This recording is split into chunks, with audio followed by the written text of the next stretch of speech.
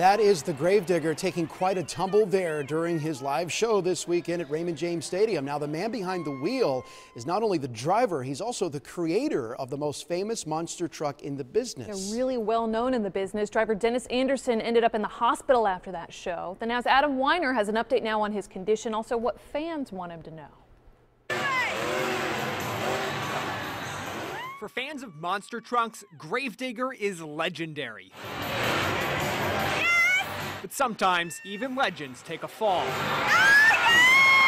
Saturday, fans at Raymond James Stadium quickly realized this was no ordinary crash. It did take them a few minutes to get him out. You could tell that something had happened that wasn't supposed to happen. Jessica Williams was there with her husband and their 3-year-old, Stephen Jr. I was excited as well, mostly just to see his excitement, because he loves it so much. The show delivered, but after many fans were worried about Anderson. Once they got him out, they kind of did a little drive-by, and he waved, and he wasn't on the stretcher, which was good. Monster Jam officials say Dennis Anderson was hospitalized. The extent of his injuries not yet clear, but Anderson's son, Adam, posted online saying his dad will pull through. We always do something we've never done before. In an interview with ABC Action News the day before the event, Anderson admitted that freestyle event that ends the show is still unpredictable. Always have, and I always will. I get these nervous little butterflies before every show.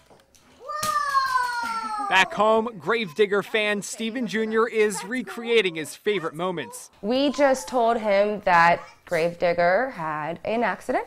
He bumped his head, and he has a boo-boo. Yep. And he needs to go see the doctor, and the doctors are going to make sure he's okay. Gravedigger is scheduled to perform at the next Monster Jam in Tampa in less than 3 weeks, though Anderson was not scheduled to drive.